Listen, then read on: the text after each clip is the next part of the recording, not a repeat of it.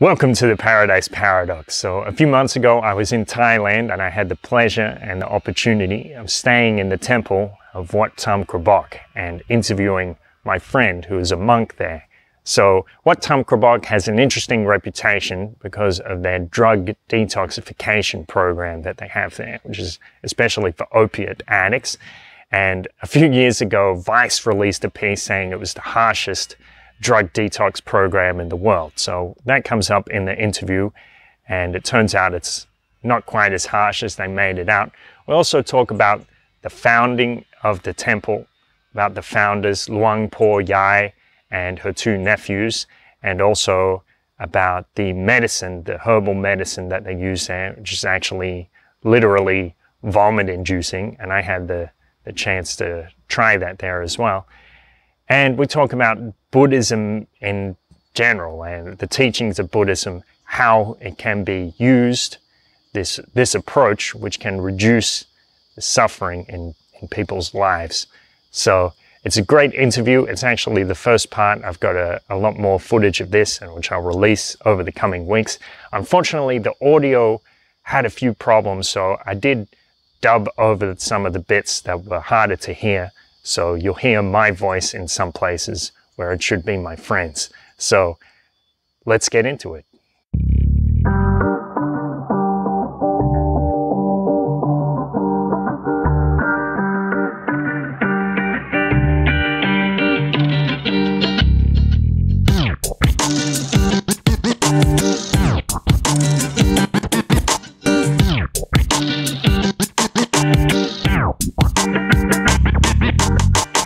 I'm here with my friend, and he's going to tell us a bit about Wat Tham Krabok, the temple here in Thailand, near Praputabat in Saraburi province.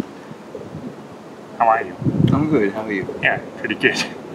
So, this is an unusual Buddhist temple because it's kind of got a separate tradition in a sense to most of the temples in Thailand. Yeah. So, Buddhism in Thailand is interesting just as a broad picture of what Buddhism is like. There are a lot of forest traditions that have survived up to this day. Early in the last century, there was a kind of reformation in Thailand, and they tried to standardize, I guess, the practice of Buddhism across a lot of temples, but there are still a lot of traditions which are very unique, and this temple comes out of that wandering forest monk tradition.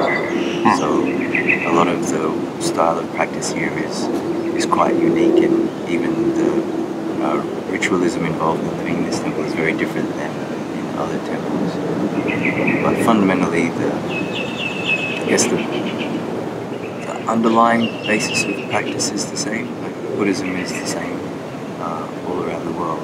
There's a whole bunch of different varieties and styles of practice, but at the end of the day, it has a common goal of eradication of suffering. Mm-hmm. Yeah. Okay. So it is a little different, but not that different. The fundamentals are the same. Yeah. I think so. So can you tell us about the founder of the temple, about Luang Paw Yai? I don't know if I can. Okay. Yeah, a lot of I guess what we would call biographical details are not commonly discussed amongst people. I guess the feeling of one of the other founders was that her life is kind of sacred, so to turn it into like a story, like a biographical story, is not really respecting the nature of what she was as a being. Yeah, it's a bit funny. Right. So, though, can I say some basic details, like about? You can say. I can say it, but you can't. Okay. All right. Fair enough. Because I guess there's a lot of rumors floating around as well, so I have to be careful. I don't want to overstep, the bounds. But she ordained herself as a monk, which is unusual because it wasn't a title given to her, but she took it herself. And of course, female monks are not common. She decided she wanted to be a monk and not a nun. And they say she foresaw or predicted that drug abuse was going to be a problem in Thailand, and that was one of the main reasons she set up this temple. And some of the practices here, like the medicine, the herbal remedies that they use, like the herbal tea and the emetics, that is the vomiting medicine. So I guess I can't get you to comment on that to affirm or deny it. But here my friend said, well, the interesting thing about this place is that we're not trying to find one story or one history. One story or one history. One, I don't know what you call it, one plumb line of the way things are or the way things work. If you talk to different high monks, different monks who've been living here for 40, 50 years or whatever, they will all have different stories. And some of them are radically contradictory.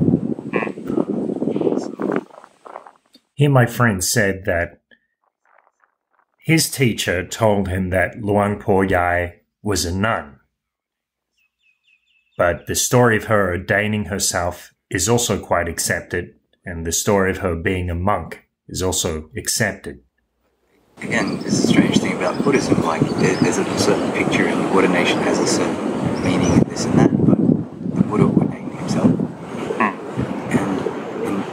And insofar as we understand the history of the Buddha, when Buddha was ordaining monks early on, ordination was just, okay, you're a monk, get to it. It wasn't this big ritualistic thing. So a lot of problems that people have with this and a lot of questions stem from the different way that we approach ritualism to other contemporary styles of Buddhism.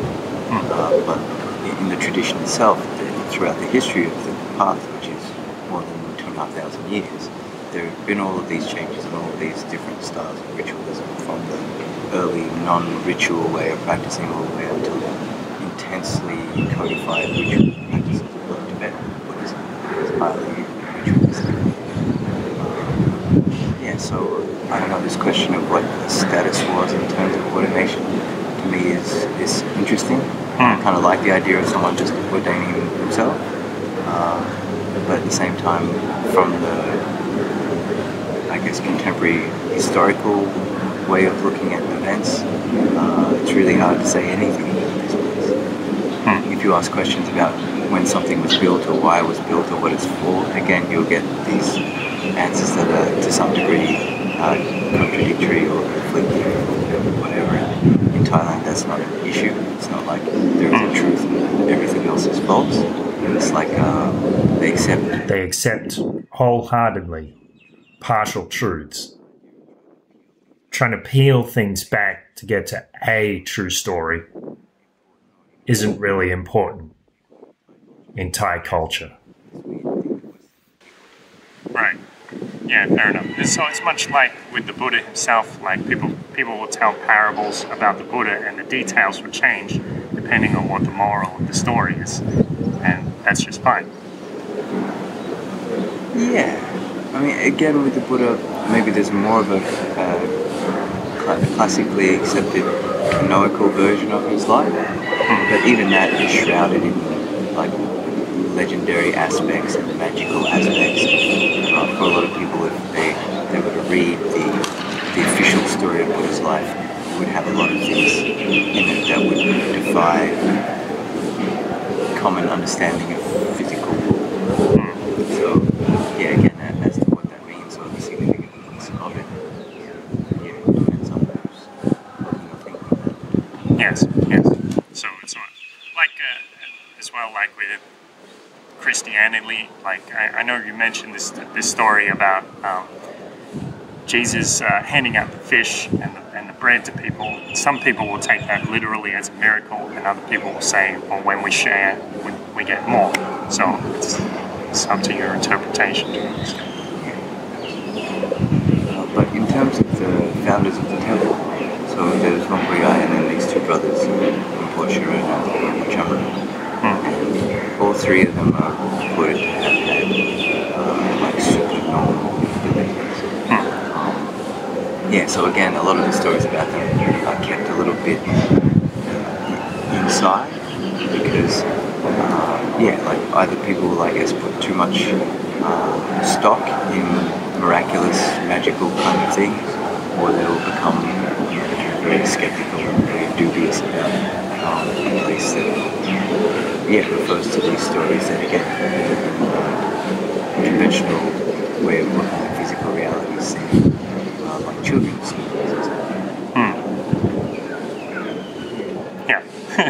So that's just, yeah, part of the contradiction, and you know, you just get on with it. I guess digging up the past isn't necessarily so important. Yeah, I mean, you can use it as a model, you can use it to learn from, to yeah, create a kind of triangulation with the present. Yeah, but other than that, yeah, it's not so relevant to daily practice. It's here.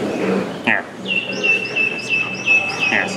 Yes. So, can you tell me about the detox, how the detox works? Like, there's this Vice article, and the title of the article is deliberately sensational. They say it's the world's toughest rehab center. And I read the article, and I'm like, they tacked that title on later. The article doesn't really align with what they're saying. But tell us about what they do in the detox, how it helps. So, I don't know where to start. So the detox has been running for a long time. It kind of started organically because the Kingdom of Thailand made opium and heroin illegal. So up until a certain point, now maybe 40 years ago, no, probably more than that, maybe almost 60 years ago now, opioids became illegal in Thailand.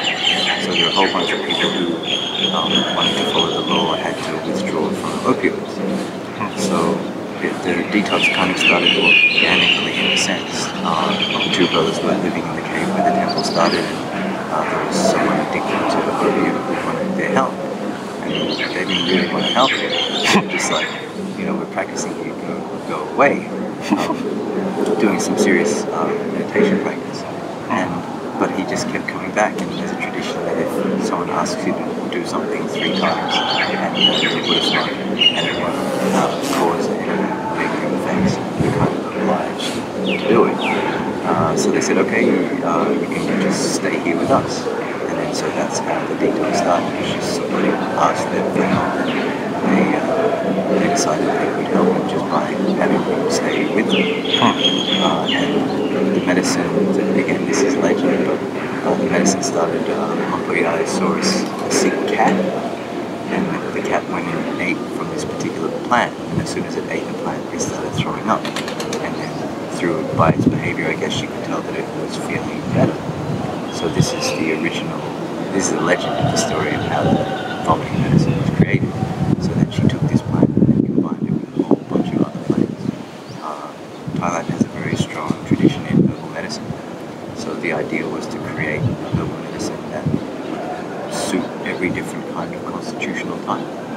So there are, again, it's maybe a bit legendary, but officially there are 108 different herbs in this medicine, which have been put together through some kind of naturalistic inspiration, but also with traditional herbal law to create this medicine that, that will help every kind of constitution of a person.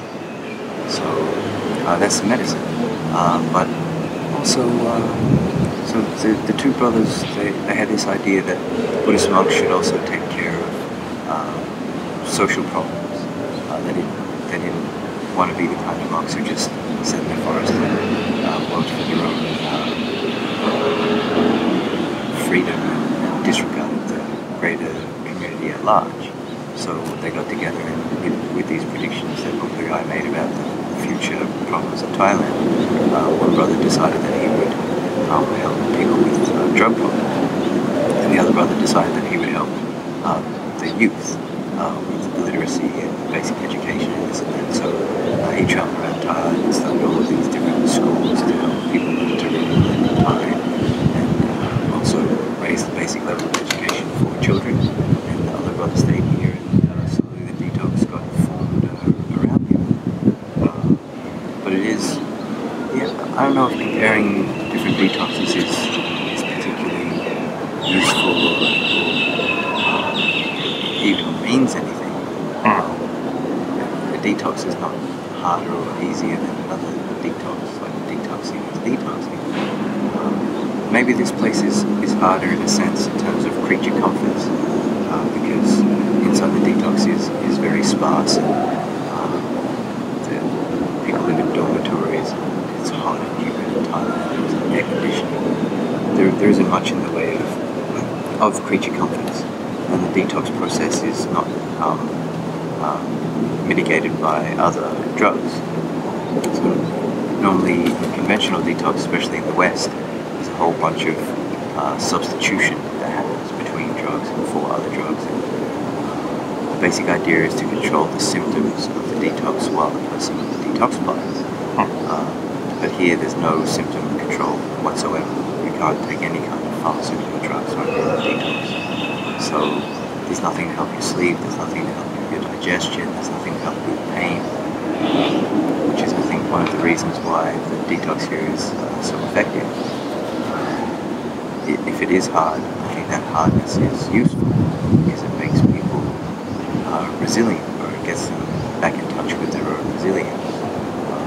One of the things that happens with people who use a lot of drugs is they lose the ability to suffer through things. Because they have this convenient escape from pain, from emotional pain, from being awake. So people just get in this habit of not facing their own experience, their own pain, their own minute-to-minute reality. So in the detox here, there's nothing they can use to distract themselves. There's a TV in there right now. And it's only Thai TV anyway, so for foreign patients it's not so useful a distraction tool. But there's no recorded music, there's no telephones or anything. There are little periods during the week where you can go and talk to your family or friends or whatever, or use the internet for an hour or something, just so that you can stay in touch with the world. But yeah, you're just sitting inside of your own experience with these medications. These medications are not designed to help you with your symptoms at all. They're just designed to cleanse your body. We have the herbal steam bath as well, which cleanses toxins through the skin, helps them detoxify. Other than that, it's just sitting with their experience, which is a really strange kind of sideways way of practicing getting people to look at their experiences in what we'd call Buddhist terms. Buddhism isn't really a thing. It's more of an approach to the nature of life. Trying to understand your own suffering. And one of the important truths in Buddhism is that what you crave or what you desire causes suffering. And for a lot of people in the world, this truth is a bit hard to see, because you want something and then you get what you want and you have a bit of joy or something from it. If you line up a whole series of these, you can kind of feel like you're happy and you don't have suffering. But for a drug addict, the idea that craving causes suffering is an absolute truth that every drug addict has experienced hundreds of times, thousands of times. Getting what you want doesn't satisfy you. The whole cycle of craving is really the cycle of drug abuse, but just amped up. So it's a lot easier, I think, for people who have been drug addicts to see some of the truths about what craving does and what desire does, and how the standard approach to satisfaction and happiness that the world presents to us doesn't really work. I made a play about the drug addict a little while ago, and he had all of these actually ironic arguments about drug abuse being a kind of form of progress, like progress of civilization, because we have control of these technologies. Chemistry is a kind of technology. Why shouldn't we use chemical technologies to make our lives better, to make ourselves feel better, to make ourselves happy? But it's really a spurious argument. I mean, that was the whole point of the play, but yeah, there are these deeper truths that are easier to touch once you've seen the devastation that happens from desire and craving. So that's like, Eckhart Tolle talks about the way of the cross, like hitting absolute rock bottom, and that's when you start to realize that just going after your desires isn't what it's cracked up to be. Yeah, Fight Club is a similar thing. Right. Hitting bottom. Yeah. Yeah, and sometimes it's necessary. Like if you want to change your life, you need motivation to change it. If you think you're okay, you can kind of make do. It's hard to make a big change, a change in your perspective, a change in your direction. When you realize that, oh, if I keep going in this direction, I'm going to die. Or if I keep going in this direction, I'm going to end up in jail. Or I'm going to end up destroying my family. You know, there are these things that can become the impetus for change and for self-discovery.